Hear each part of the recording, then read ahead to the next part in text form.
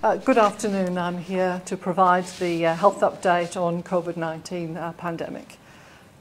So today I'm going to start by saying that I can report that we have 6,479 people who have now recovered from COVID-19 in Australia, and that's a really encouraging number.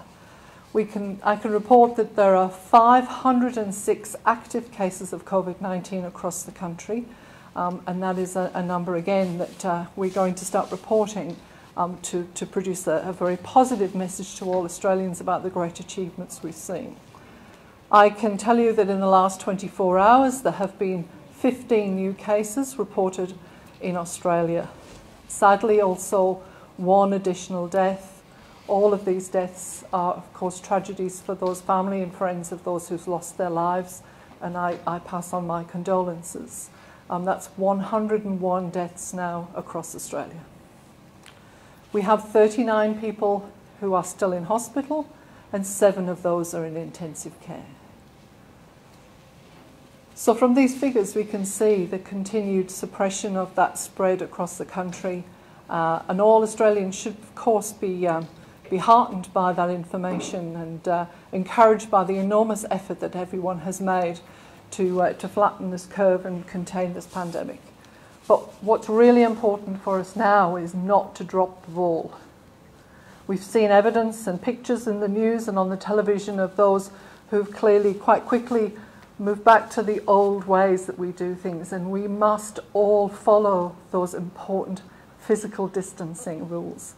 As we see the relaxing of these restrictions, it's up to all of us to play our part in making sure that we don't see outbreaks and we don't see a resurgence of this disease across Australia. So I encourage everyone to follow those clear instructions we've made, and also obviously for those who've chosen as yet not to download the COVID Safe app, I do once again encouraging you to do so, because it's an important part of us maintaining the sustained effort on containing the outbreaks, and so that we continue to return back to our normal lives. So thank you. New South Wales has moved to open pubs and restaurants with 50 people. What are the chances, if someone's infected, walks into a pub with 50 people, of at least one person getting the virus? Okay, so yes, we've seen New South Wales announce more people can now go into pubs, restaurants and clubs. The greatest priority for everyone is for no one to go there who is sick. So if you've got symptoms, if you're unwell, we really do encourage you to stay home and get tested. Of course, as we do relax these restrictions, we will see potential for outbreak. And that's where it is, if anyone has any symptoms of whatsoever, of cold, flu-like illness, they need to quickly call their doctor and get tested. But with the COVID app, and with our enormous amount of effort by our public health officials, if there is to be transmission, then we should be able to address it quickly. Was New South Wales Government provided with any modelling in regards to helping them reopen the pubs and restaurants? All of the states and territories, as well as the Commonwealth, are doing a range of modelling work continually as our evidence base about the Australian outbreak grows.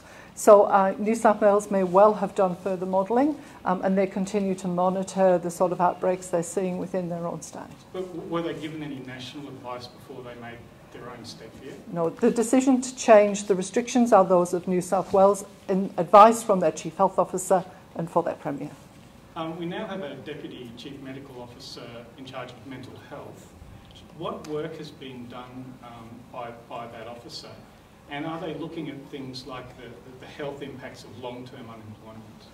So Dr. Ruth Vine has been with us for a week, and so she is already out there working. We already had a mental health plan and an enormous investment in that mental health plan, so there has been a lot of existing work already going on.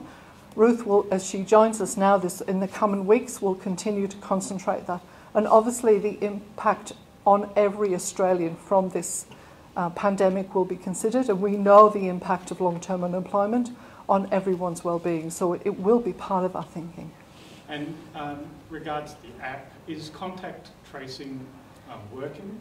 as far as you're aware? Yes, so we have had a confirmation from Victoria. Obviously, we don't have access to the data.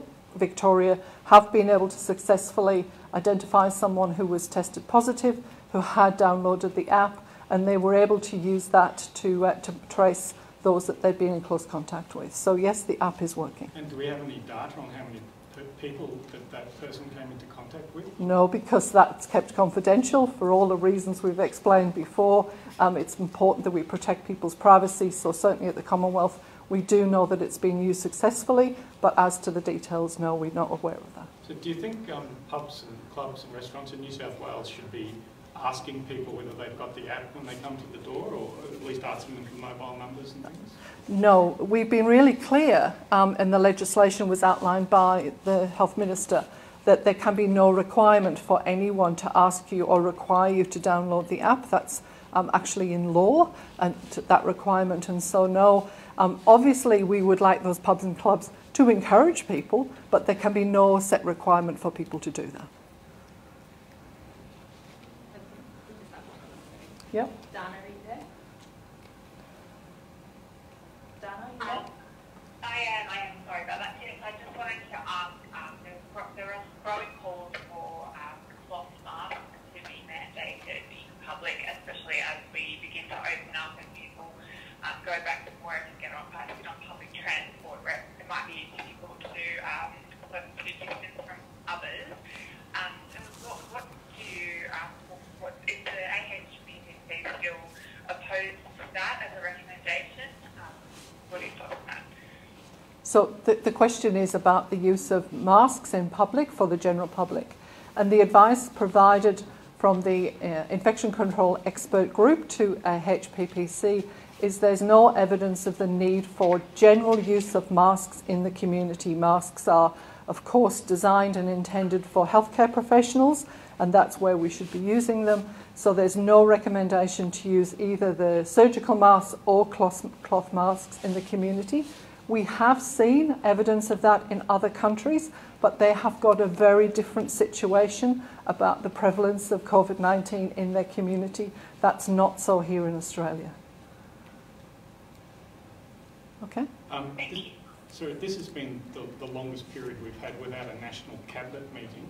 Has that caused any problems in terms of getting advice out to the states and so on?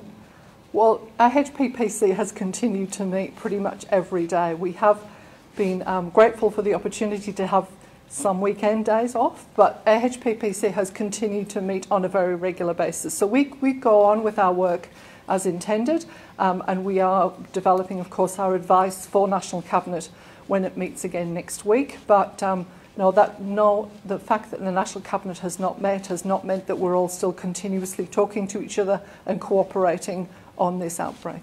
And do you know what the key issues might be for National Cabinet next Friday? Or? No, I'm not in a position to describe what might go to National Cabinet. That's up to National Cabinet to decide. Okay, thank you.